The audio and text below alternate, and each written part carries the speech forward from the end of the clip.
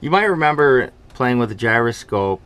When you rotate the gyroscope, you feel a torque.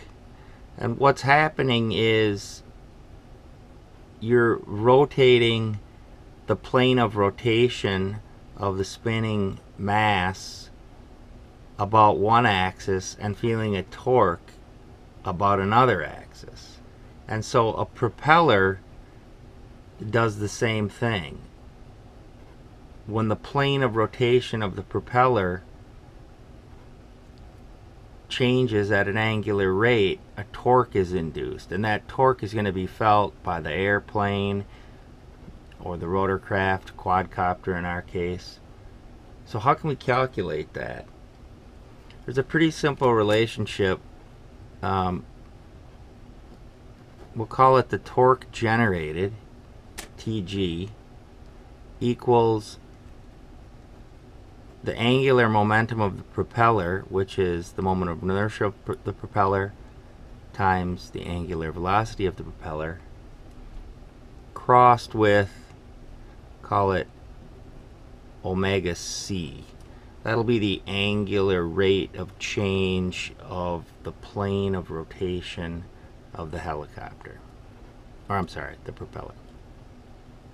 So let's look at it with a picture. So let's say we have a spinning disc, a propeller, and it's spinning counterclockwise.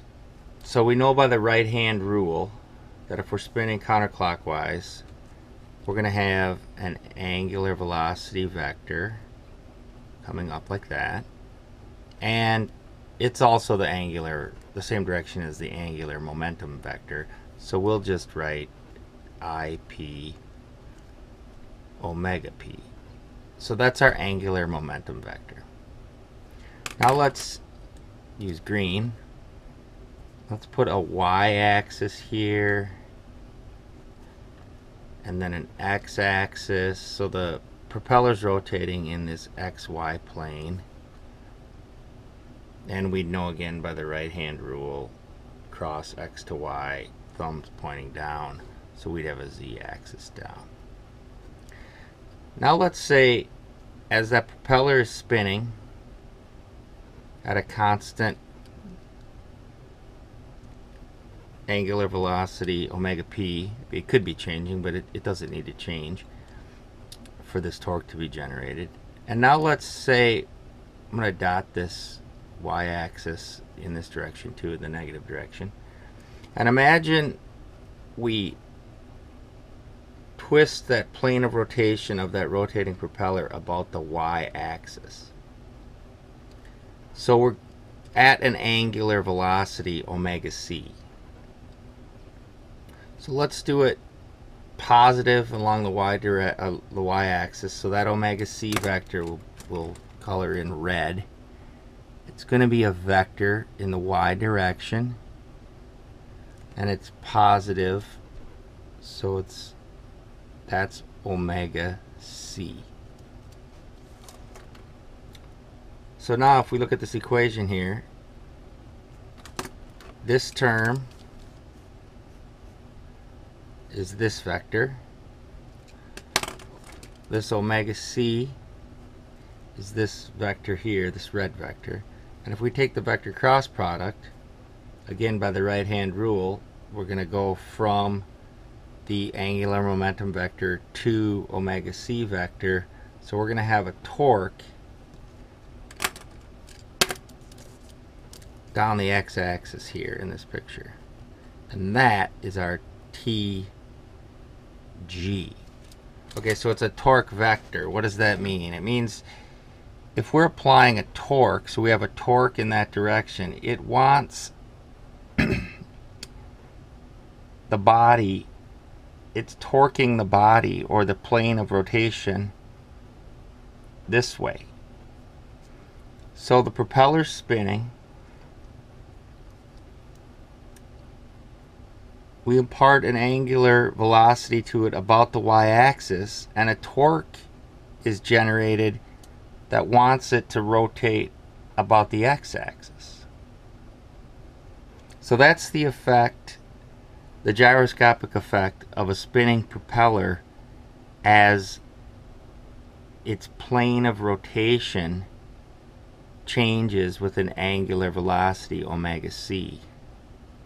And in the example of a tail dragging aircraft, which would be like a P-51 Mustang, let's say it's going down the runway, P-51, pretty cool looking airplane. It's going down the runway like this, the wheels dragging, it's got the wheels on the wings, right? So it's speeding down the runway. Now at some point, when enough lift is generated by the wings, the tail's going to lift up, right? And let's say that's about 15 degrees. So this propeller is spinning. We're looking at it on edge. And at some point, that plane of rotation of that propeller is going to come vertical because the tail is going to come off the ground, and then of course the plane's going to take off. But for a brief moment, this is going to be horizontal, and this propeller will have pitched forward. So let's say it was 15 degrees, and let's say it took 1 second. So that would be like our omega c. And what's going to happen is we had that angular momentum vector coming out of perpendicular to the propeller, which was our IP omega p, and suddenly this omega c happened. And what's going to happen is that's going to generate a torque.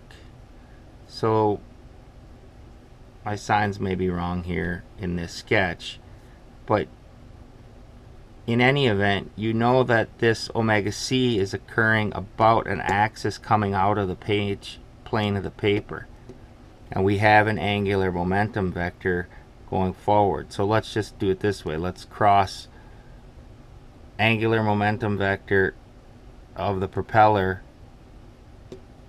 to this vector, and we're going to have a torque Tg. Now that's going to act on the whole airplane. And if you think about it, what's that's going to want to do? That's going to want to kick this tail into the page. And so the pilot's going to have to correct for that with his rudder. Now I may have had the signs on that backwards, but that's the effect. And we're going to have the same effect from the propellers in a horizontal plane on our quad rotor. We have four propellers. We have four. Now I'm drawing over. But we're going to have 4 propellers on our quad rotor, and each one of them contributes this gyroscopic effect to the sum of torques on the body of the quad rotor. It may end up being minimal given the moment of inertia of the propellers, but we're going to model it, and this is how we derive what those gyroscopic torques are due to the propeller's rotation and a change in rotational plane at a rate omega c.